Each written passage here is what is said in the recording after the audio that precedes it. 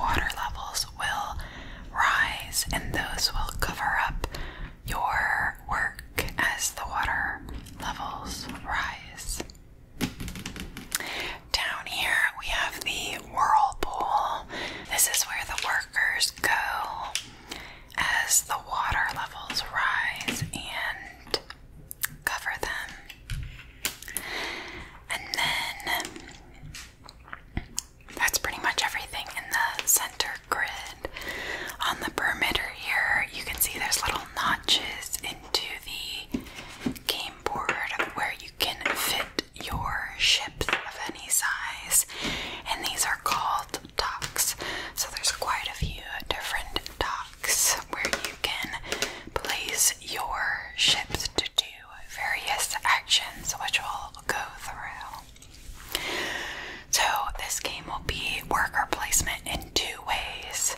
One way is these airships going in the docks or onto the machinery, and the second way are these workers, which will be hopefully not drowning, but working on the machinery and getting promoted.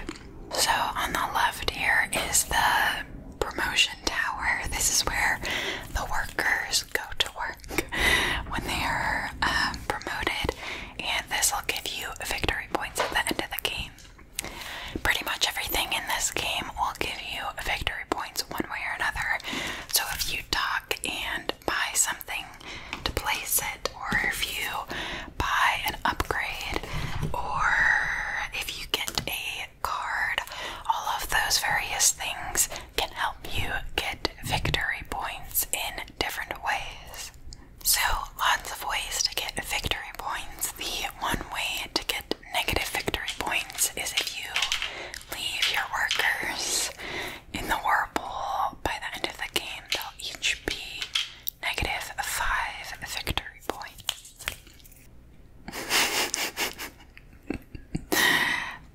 It's a risky play, buddy. So that is the layout of the game, and now I will go through the turn structure and we'll get into all the specifics of what these things mean.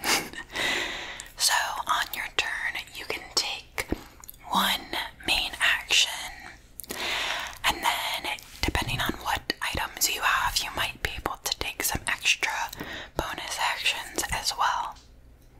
So for your one main action, you do one of two things. You can either collect for your turn, or you can forge for your turn. So let's say you choose collect.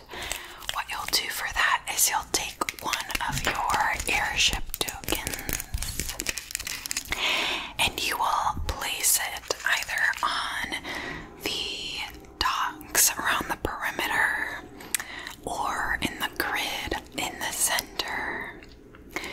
So if we were to place an airship on the grid, you can either place it in an empty spot unoccupied, or you can place it like this on top of a machine. Pretty much the only place that you can't put it is on just a scaffold, which are these metal pieces. Wherever you end up placing your ship, you collect the resources that are touching it orthogonally, so not diagonally, but right angles adjacent to it.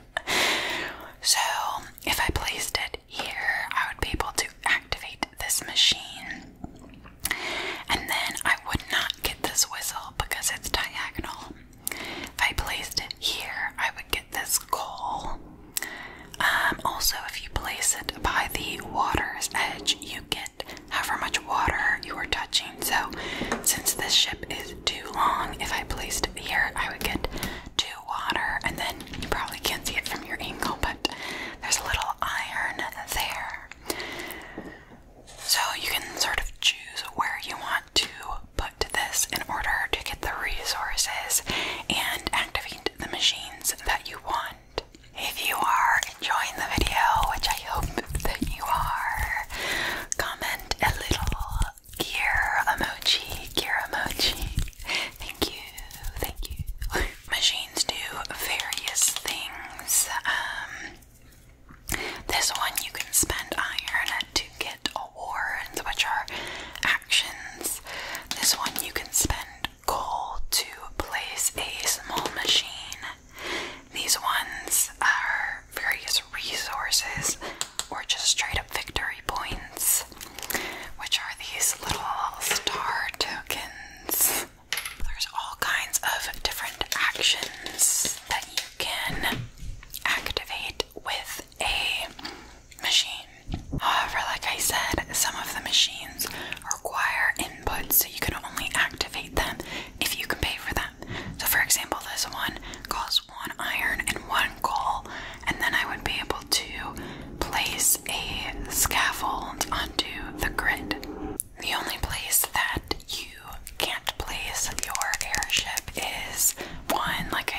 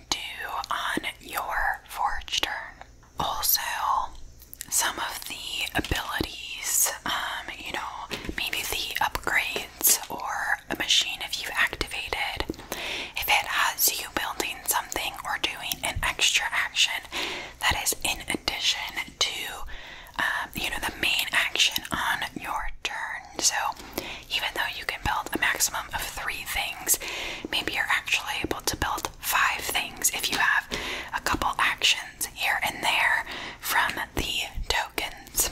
So now I will go over the 2 types of builds you can do. So on a forge turn, you can do 3 builds, any combination of these 2. The first one is a scaffold build. So if you have scaffolding in your possession, then you can build it into the grid. So you'll place 1 scaffold into only empty spots onto the grid. It cannot be in the water rows at all, so as the water moves up, there'll be less space for you to place scaffolds. And it must be touching at least 1 scaffold or machine that already exists.